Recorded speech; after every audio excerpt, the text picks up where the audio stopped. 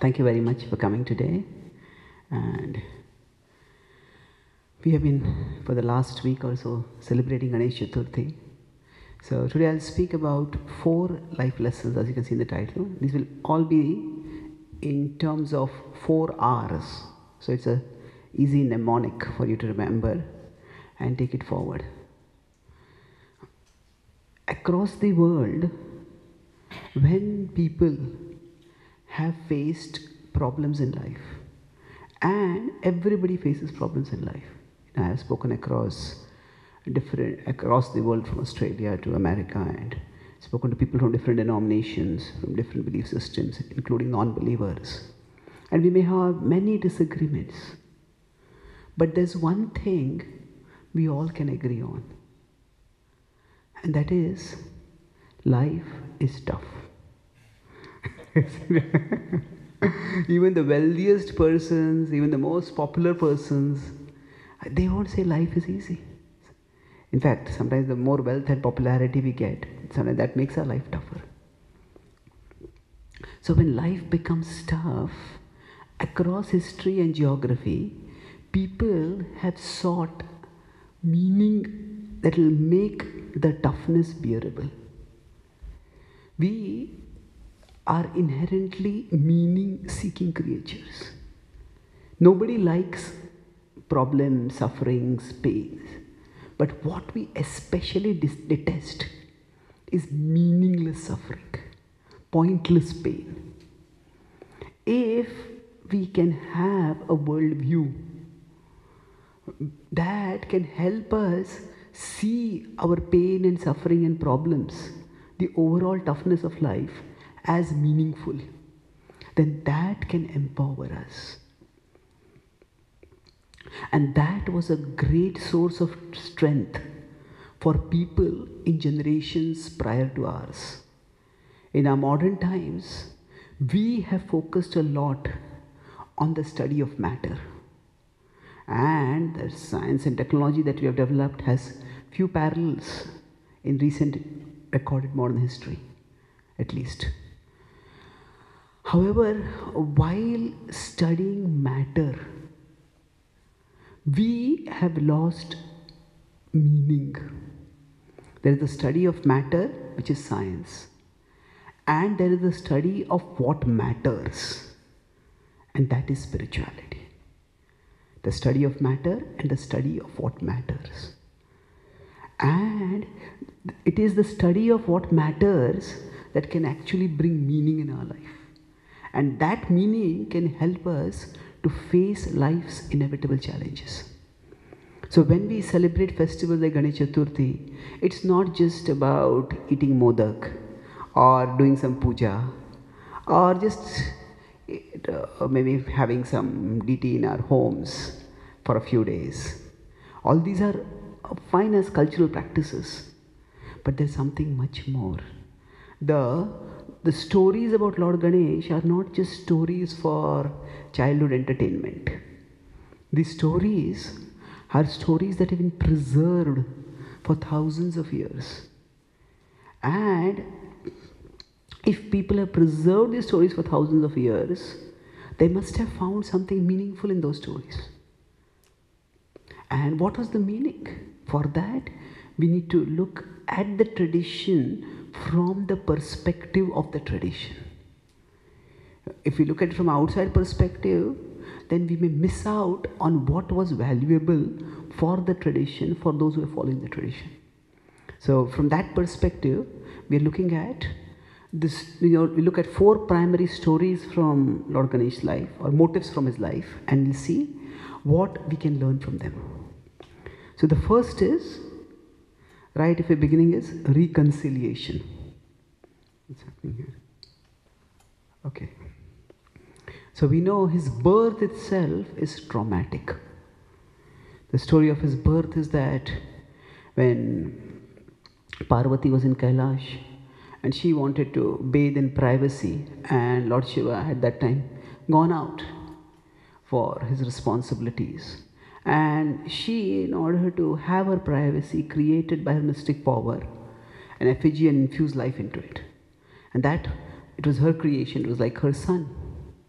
And he told her to guard the place where she was bathing. Now it was when Lord Shiva came back, this creature, who is a strange creature? What is he doing in my house? And why is he stopping me from visiting my own family? And now Ganesh didn't know that this is his father. And Shiva didn't know that this was his son. And thus there was a confrontation. Ganesh said, who are you stopping me from this? Sorry, Shiva said, who are you stopping me? Who are you coming in? And that seemed to escalate to a fight. And the fight became so fierce that eventually Lord Shiva had to use his full prowess and he beheaded Ganesh. Now, at one level you may say, this is a trivial thing. Why did they get fight? Why they fight to such an extent that one has to kill another person? But if you look at the history of the world, this is how fights grow. Sometimes small fights become big due to misunderstanding that are unresolved. And this reveals a reality that Ganesh's intention was good. He was simply carrying out the instruction of his mother. But good intentions doesn't mean that there'll always be good results. Sometimes misunderstandings happen even because of despite our good intentions. But then, does that mean there's no use of good intentions? No. Good intentions may not prevent conflicts, but they can prevent the escalation of conflicts. So eventually when Parvati came back and she saw her beheaded creation, she was, what have you done? She was aghast, she was infuriated, she was devastated. And seeing her emotionally fraught state, the deities, Brahma, Shiva, they all, what can we do? And then Shiva realized he had made a serious mistake. So he decided that I have to make amends. And he said, I don't have the power to bring life back, but I can transfer life. So then he sent his followers and then they found an elephant and he got an elephant's head and he placed it on Ganesh. His head had been beheaded and destroyed. He had been beheaded, his head had been destroyed. And then Ganesh thus became the elephant god. And here, sometimes the abilities and the arenas, the specific activities may seem supernatural, may seem fantastical to us. But in the world itself, we see different people have different abilities. Now, some people have such outstanding memories. Some people have photographic memories. Some people have eidetic memories. For others, it just seems like a miracle. How can you do that? So these abilities are just a difference in degree. Rather than fixating on how it is possible or not possible, we focus on what is valuable in this. That even the gods, even beings far more powerful than us, face dilemmas similar to ours. They have aspirations similar to ours. And they make choices which have consequences. But how do they reconcile? How do they resolve? That is what we learn from this. So what happens is, once he is revived, now Ganesh never holds it against his father. Never holds it, It's quite traumatic for someone to be attacked by their own father. What to speak of not just attacked but killed by one's own father. Now there is no description, as far as I have read, that there was some mystical wiping out of Ganesh's memory. That he didn't remember that it was the Shiva who killed him. But the point is, he didn't hold it against him. So, if we maintain good intentions, what happens is there may be misunderstandings. And when there is a misunderstanding, another act in a way that is hurtful towards us, we have a choice. Whether we resent their actions or we maintain our good intentions. We can't change the past, but we can change how the past influences our present. And although his birth was from a trauma, he did not let that trauma scar him. And nowadays, many people are psychologically scarred because of their upbringing or because of their childhood or because of certain experiences. And yes, it's difficult. But our past may affect our present, but it doesn't have to determine our present. And we can't change our past, but we can, as I said, we can change how our past influences us. And that is, how do we do that? By maintaining positive intentions. So Lord Ganesh was serving his mother, and his attitude was the attitude of service. By maintaining that attitude of service, he was able to put the past in the past. So, in the Bhagavad Gita, so I'll correlate each of these teachings which we are talking about with a verse from the Bhagavad Gita. After all, the Lord Ganesh, who himself transcribed the Mahabharata, that will be the story I'll discuss last. And in that Mahabharata, there is the Bhagavad Gita. And the Bhagavad Gita, it is said, what is the best way to conduct our lives? How can we conduct our lives in such a way that we can endear ourselves to each other and we can endear ourselves to the divine? The Gita says that, Yasmano dvijate loko, lokano dvijate chayah, harsha marsha bhayo dvegair, mukto yah sachame priyaha. Says that, Yasman no dvijate loko. Don't be agitated by the action of others. People have a lot of things going on in their own heads. And sometimes when they act hurtfully towards us, many times it is not because of us. It is because of some drama going on in their head, and we just happen to be extras in that drama. We happen to be at the wrong place at the wrong time, we can say. So don't be agitated by others. And conversely, yasmat no dvijate loko. We don't agitate others.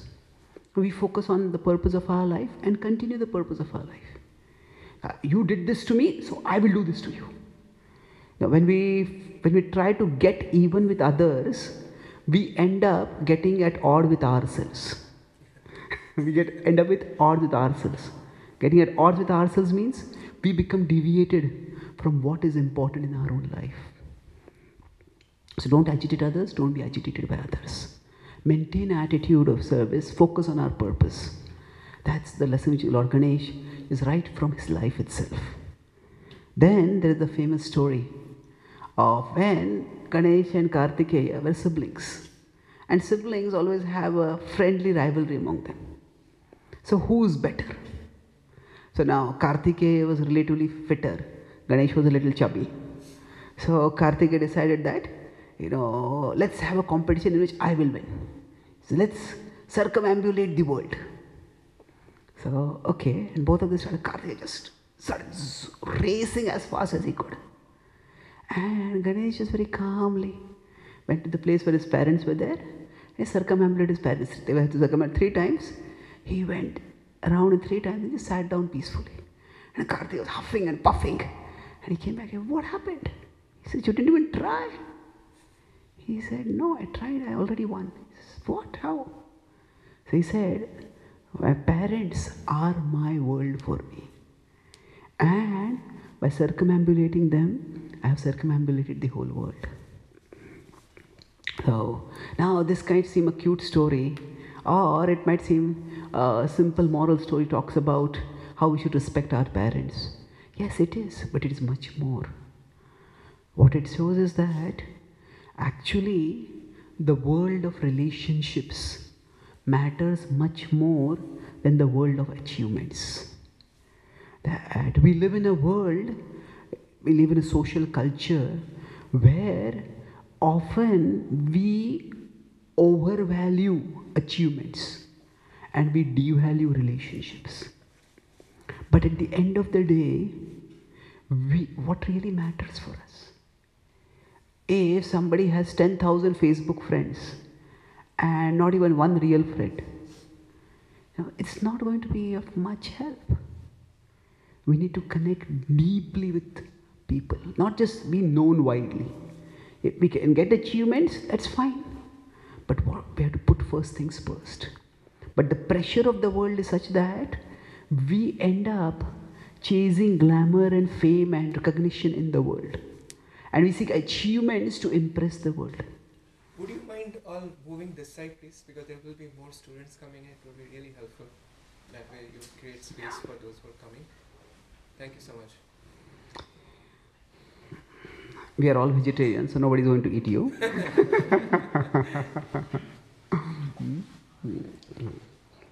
So,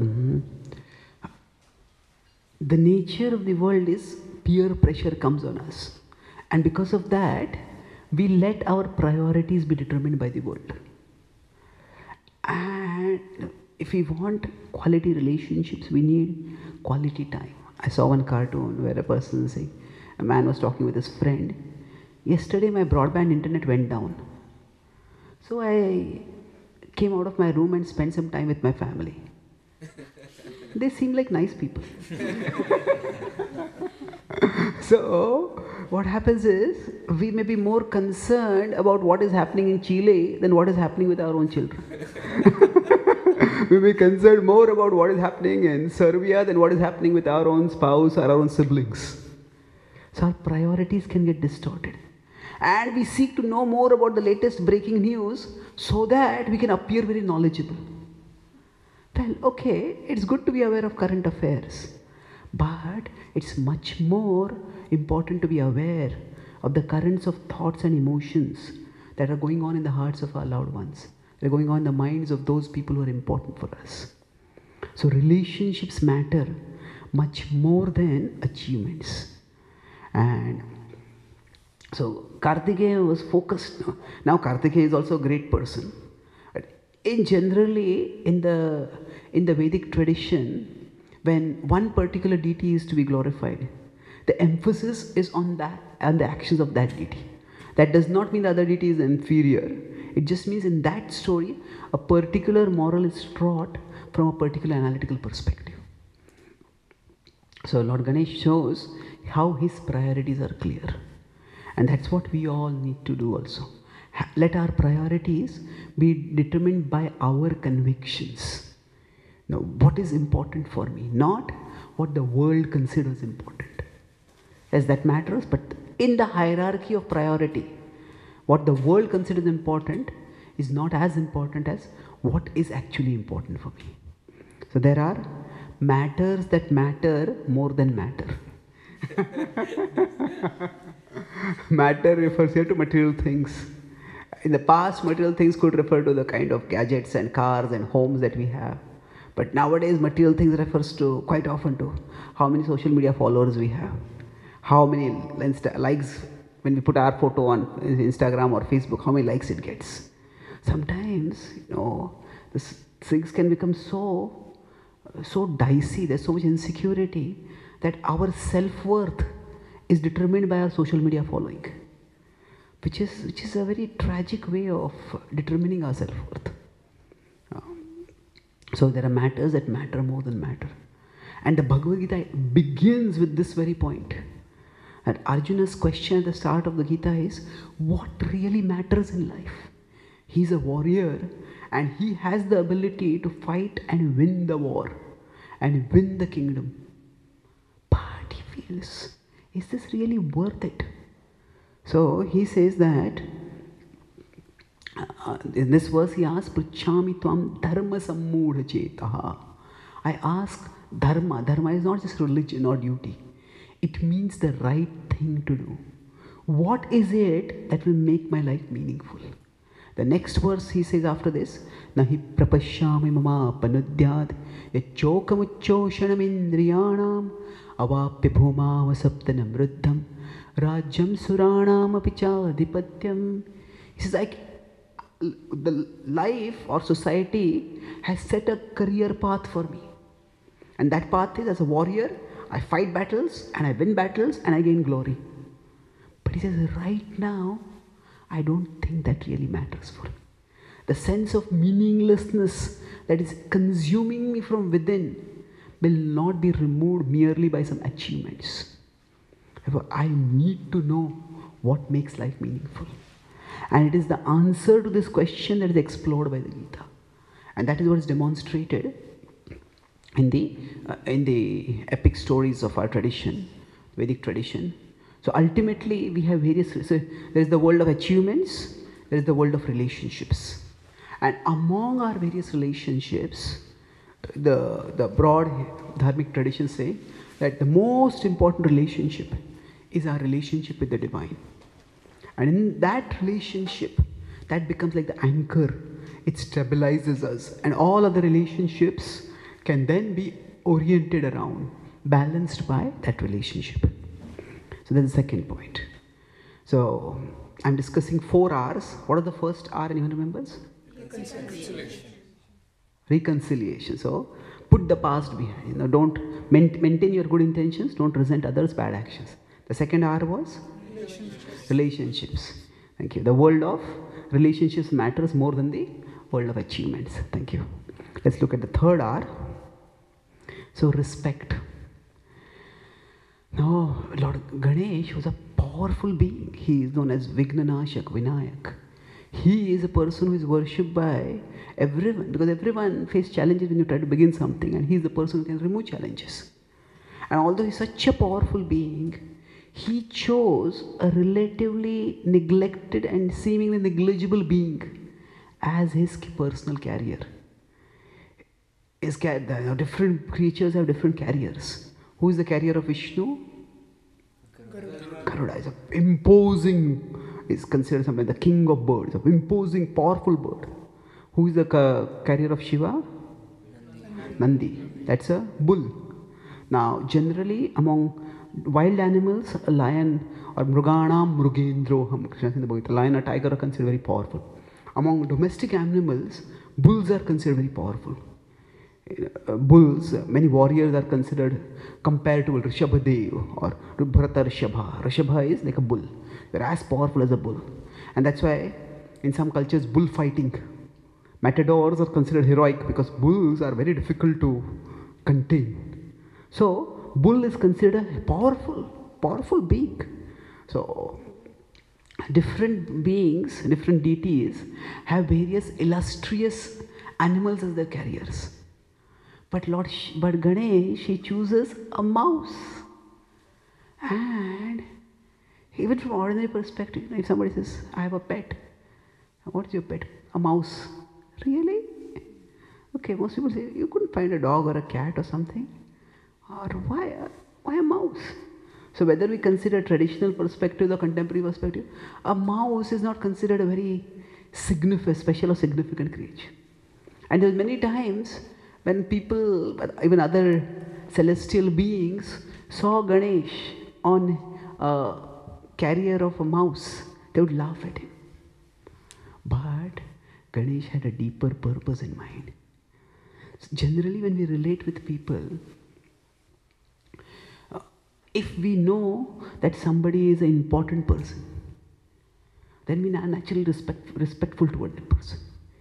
If we are in university and we know somebody is our fact professor, or somebody is the dean of the university, or somebody is a student leader in a group that we want to join, then we are respectful to that person.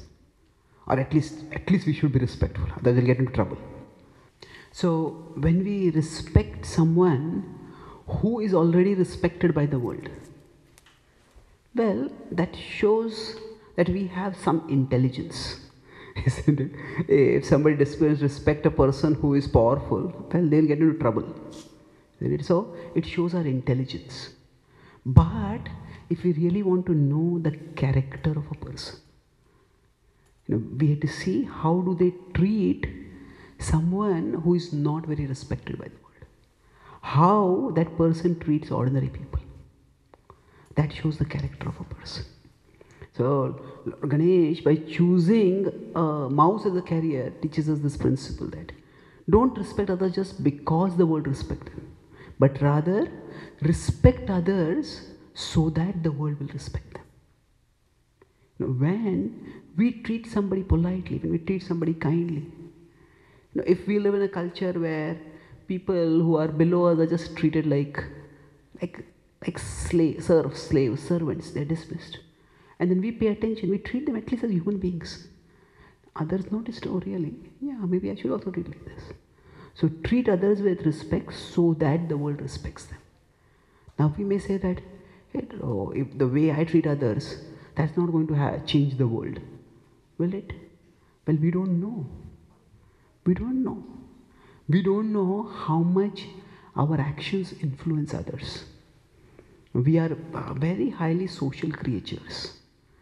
And if we set a positive example, then that positive example can have a multiplier effect. So we don't have to do big sacrifices. It could just be simple as whoever we meet, just have a smile, have a kind word, and be polite. So that Lord Ganesh, by choosing an insignificant seeming creature as his carrier, shows that everybody deserves respect. And rather than thinking, so this is actually, we could say, a difference that shapes our relationships for a long time in future. Whenever we interact with someone, every relationship, there is a reciprocity in it. That we do something for the other person, that other person does something for us. But in general, for a relationship to be healthy, our focus needs to be, what can I do for this person? If our focus is, what can this person do for me? Then we will have a very utilitarian kind of relationship. It won't be very deep, it won't be very lasting. So respecting others is a vital part of a person's character. Respecting those who may not even be noticed or respected by the world. And this is what is actually fostered by the spiritual tradition in which Lord Ganesh is a prominent figure. The broad dharmic tradition is spiritually inclusive. So it says that every one of us is essentially equal. Many of you may know this verse from the Bhagavad Gita 5:18. It says, Vidya Vinaya Sampanne Brahmane Gavihastini Shuni Chaiva Shvapakecha Panditah Samadarshinaha. That it says that Panditah, a wise person, Samadarshinaha, sees all living beings equally. Every single living being. And this extends not just to all human beings. Not just all human beings, but all living beings. Somehow the Indian tradition, especially in the Western world, has been defined by the caste system. Yes, the caste system was there. It's an unfortunate perversion of what was traditionally more a division of labor than a discrimination against people. It was meant to be a social division of labor. But even then, the focus of that division of labor was cooperation. It was not discrimination. But the point is, at least within the philosophy of the tradition, there are resources which point it out that every living being is a part of the divine. Every living being is spiritually similar to every other living being.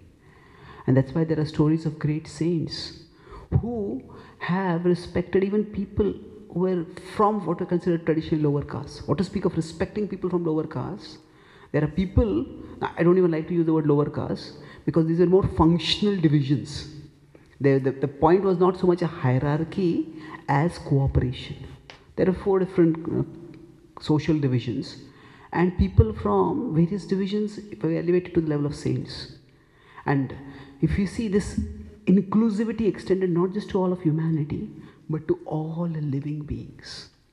And that is why now, in our tradition, it is that even in the celestial abodes, it's not just about human beings.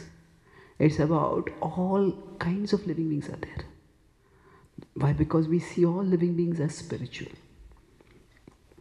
In the Catholic tradition, the Pope was asked that, their idea is that it's a very, with all due respect to Christianity, it's largely anthropomorphic.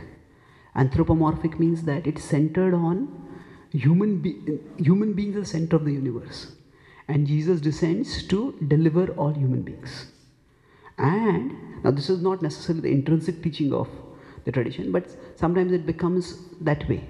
So the animal world and the plant world is seen primarily as a backdrop for the central drama of human redemption.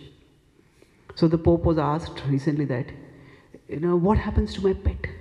If I have a pet dog or a pet cat, I will go back to Jesus. What will happen to my pet dog or pet cat? He said, so this person said, I love my pet dog. If my dog is not going with me to heaven, I don't want to go to heaven. So the Pope, off the cuff, he said, if a Christian is devoted to Jesus and their pet is devoted to the Christian, then the pet will also go to heaven. And then there were some Christians, some conservative Christians, who said, what is the theological basis for this? Where is it said in the teaching of Jesus that your pet will go to heaven? And that became a big theological debate. So the point is that the level of spiritual inclusivity that is there in the Vedic tradition is extraordinary. And now veganism has become highly popular, highly influential, and people for ethical treatment of animals, and thus they are also quite active. So if we look at their history and their roots, the ethos of ahimsa has come from the Vedic tradition. So this ethos of ahimsa is not just a new modern trend, it has grounding in the Vedic tradition itself. And it's not just Lord Ganesh. We see that when Lord Ramachandra, when he wanted to form an army, whom did he choose for his army? Vanaras. So Vanaras might be a slightly distinct species from our modern monkeys, but still they are similar to monkeys. So again, some people say in that tradition only cows are worshipped. Well, cows are venerated, not exactly worshipped. It's a different thing, but it's not just cows, all living beings. So monkeys, Vanaras were Lord Ram's army, and Lord Ram had personal relationship with them. Same with Krishna. Krishna in Vrindavan played with monkeys. So it's a spiritually inclusive worldview, not just in philosophy, but also in the actions of its venerated characters. And that brings me to the last point. So what was the third point we're discussing? Respect. Thank you. The last part we'll discuss now is responsibility. So, when at the start of this age, Kali Yuga, what happened was Vyasadeva saw that the wisdom which had been passed down through oral tradition for a long time needed to be written down. And he had a stupendous reservoir of wisdom. But how do we write it down? It would take a huge effort. So he meditated and he felt that Ganesh would be the perfect person to write it down. But he said that this is not wisdom that I own. I am not the source of the wisdom, I am the channel for the wisdom. And once it starts flowing through me, I cannot contain the flow. If the flow is broken, then we may lose that thought. So the condition, he said, is that once we start writing, we cannot stop. So Lord Ganesh said, fine. He started writing. See, when he was writing specifically the Mahabharata is a huge book. It is 110,000 verses. And 110,000 verses means literally that in the Western tradition, Iliad and Odyssey are considered to be the longest poems. But the Mahabharata is 7 times bigger than Iliad and Odyssey combined together. It's huge. So when Lord Ganesh started writing, he had a leaf and he was writing with a marker kind of pen. So he was writing, and as he was writing, what happened is his writing device, his pen, broke. And now the condition was he can't stop, and Vyasadeva was dictating. So what to do? He just took out his tusk. And the tusk is a part of the body. Taking it out is his nose was bleeding. Took out the tusk and used the tusk for making markings on leaf. And he kept writing. And that's why he is Ekadanta. He's known as having only one tusk. That one tusk was a part of his own body that he sacrificed for his cause. And while this is an extraordinary level of sacrifice, which I can't do that. But there's a principle which is universal over there.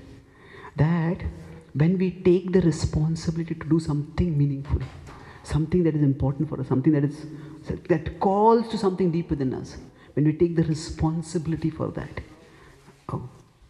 So when we take the responsibility to do something meaningful, what happens is we discover a sense of purpose. And that sense of purpose can raise us above our personal pleasures and pains. In general, if we don't have that sense of purpose, then even small things, small problems start becoming unbearable. Say somebody is, one of my friends is right now in Ukraine and they're doing some relief work over there. as a part of our spiritual movement. So he's from America, he's gone there, he's risking his life. It's sometimes cold, they're hungry, but he's there and he's completely absorbed in it. And if that purpose is there, at first, okay, I may not eat food at the right time, I may not have the right comfortable place to live, it doesn't matter. But when we don't have a sense of purpose, then if our purpose becomes pleasure, the purpose of my life is to have a problem-free life, to have perfect enjoyment in my life. Then what happens? Even the smallest of problems, they become very big. The smallest of problems. We may be in a comfortable house. If our dream in life is, I want to have perfect pleasure. Then when we are in our house, and if we are in our house with that aim, I want the perfect house, the perfect pleasure. Then even if the AC temperature is 1 degree lesser or higher than what we want, maybe we have a spouse or some of the family members who are slightly lower temperature, we want slightly higher temperature. That can become a cause of fighting for us. So the Gita says this world is dukkhalaya. Dukkhalaya, it is not a pessimistic statement that this world is a place of distress. I started by saying that one truth we can all agree on is life is tough. So what it means is that if we try to make removing problems from our life the purpose of our life, or if we try finding pleasure as the purpose of our life, we will increase the trouble in our life. Because if our purpose is to find pleasure, then every small problem will represent the frustration of our purpose, the defeat of our purpose.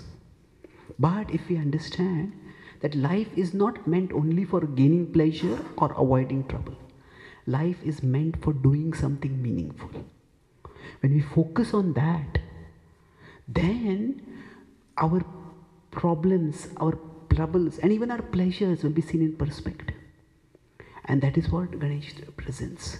When he offers his own task for the purpose of writing the Mahabharata, he is not feeling pain, oh, I lost my task.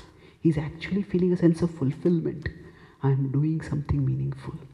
And that raises him above that pain that he may be facing because of the loss of the task.